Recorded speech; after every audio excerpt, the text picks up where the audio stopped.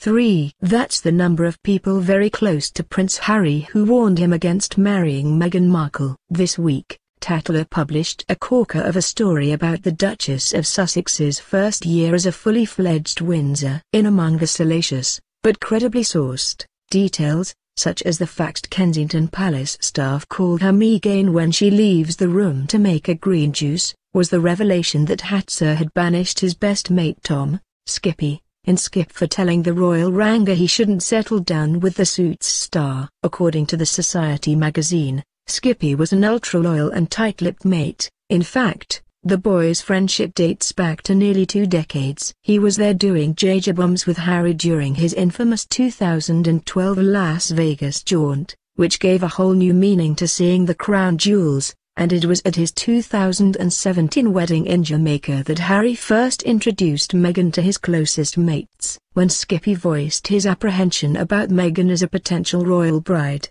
Harry is said to have cruelly cut him from his inner circle. Not only that, but the poor old Etonian faced the extraordinary humiliation during last year's royal wedding of being left off the guest list for the glamorous nighttime reception, in favor of such old friends, as Oprah and Amal Clooney. The Tatler story also revealed that while Prince Charles was initially impressed by Meghan, he said, "I just hope he doesn't marry her."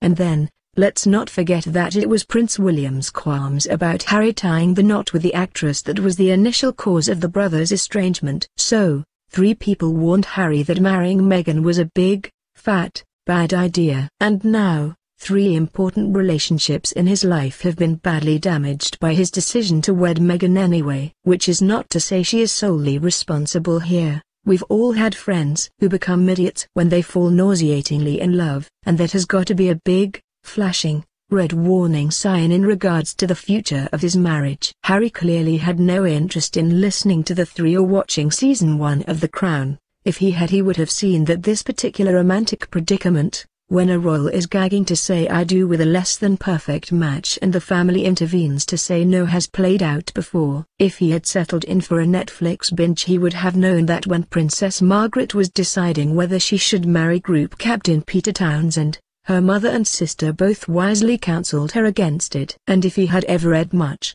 beyond back copies of FHM, he would know that years later, she grudgingly admitted that, while it was deeply painful at the time, listening to her family was the best course of action. When we are swept off our feet, when we are doe-eyed and drunk on love, it is our oldest friends who drag us, kicking and screaming, back to reality. True mates will, kindly, read you the riot act and collectively try and beat some sense into your infatuated brain. Because they are the ones who know you best and have some semblance of impartiality and distance. They can see potential issues and speed bumps ahead in a relationship while you are mooning over the 878 photos you took of your new love in the last 24 hours. Look at this one of him trimming his nose hair.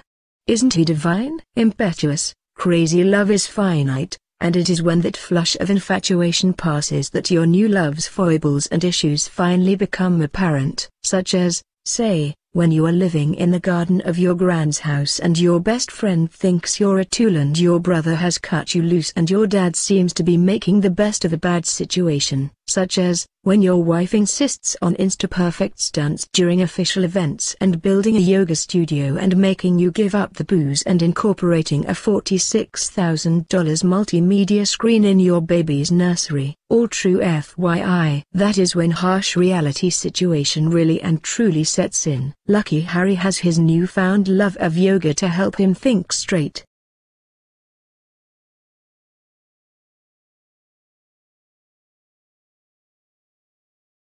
It's very rare, or should we say, non-existent, that we see Kate Middleton lose her cool in public. The royal, who always appears with her game face for the cameras, seems to pleasantly laugh off any potentially awkward situation with ease, and so, we were intrigued to find out that the Duchess of Cambridge has let her temper out in public before. Kate always appears so cool and collected. In Kate, the Future Queen by Kate Nichol, the book reveals many aspects of Kate's life that we never knew, from her first crush, who's now a famous actor, to previous jobs before becoming a royal. The book gives a lot of insight, But one particular thing that's highlighted is a time that Kate lost her temper while working at Ocean Village Marina in Southampton. Kate, whose jobs included giving safety demonstrations to customers, washing the decks and packing away the sails, was pranked by fellow colleagues one day in which they recalled. According to the book, her co-workers rigged her life vest so condoms fell out of the jacket while she was giving a safety demo. Cal Tomlinson,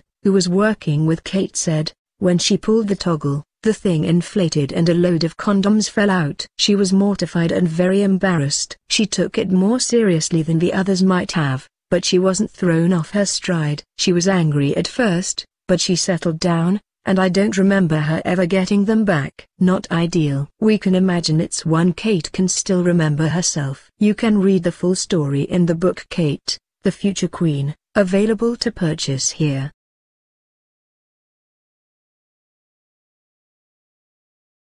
Meghan Markle must drop her Hollywood image and stop trying to be an international star, a royal expert has said, insisting the Duchess must meet demands of the monarchy first. Meghan, who formerly starred in the hit US series Suits, was thrust into the global spotlight when she started dating Prince Harry. The Duchess of Sussex soon started to outshine other well-loved royals, which the nation had taken to its heart, from Kate, the Duchess of Cambridge, to the Queen herself. However, a royal expert said the Duchess' A-list Hollywood persona is not appropriate for the royal family and she must let the other royals shine first. Anna Pasternak, author of The Real Wallis Simpson, told Yahoo's Royal Box she doesn't understand that she cannot be this international star on this global stage, that is the Queen, then Charles, then William and Kate.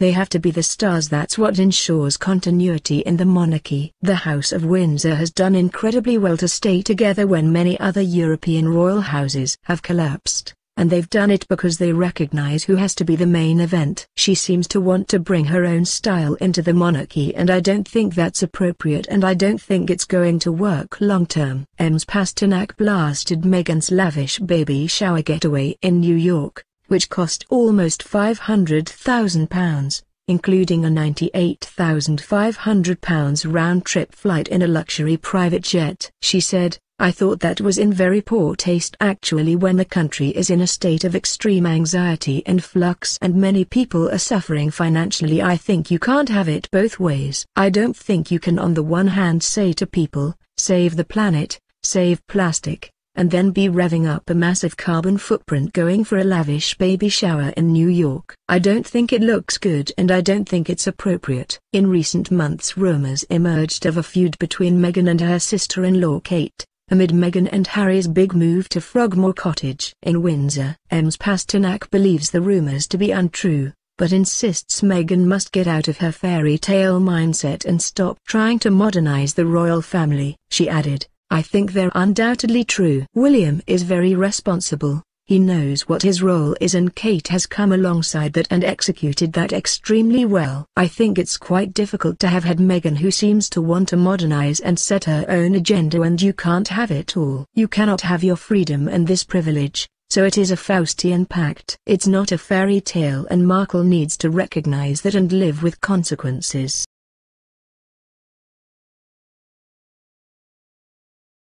Meghan Markle, the Duchess of Sussex, will break royal protocol after she has given birth, her friend has revealed. The 37-year-old left the palace astonished after she said she didn't want help following the arrival of the royal baby. She is expected to give birth to Prince Harry's first child in the spring, and now her friend has claimed she doesn't want a team of nannies to give her support. According to New magazine, the source said, she's determined not to do things the conventional way. Meghan's already told palace chiefs that she and Harry want to be hands-on parents.